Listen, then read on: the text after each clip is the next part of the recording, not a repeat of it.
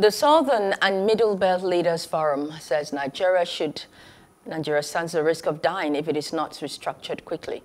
The national leader of the forum, Edwin Clark, while giving his opening remarks at the expanded meeting in Abuja on Sunday, urged President Muhammadu Buhari to address Nigerians on the state of the nation.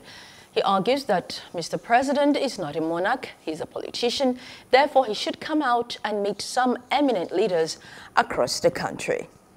Hello, hope you enjoyed the news. Please do subscribe to our YouTube channel and don't forget to hit the notification button so you get notified about fresh news updates.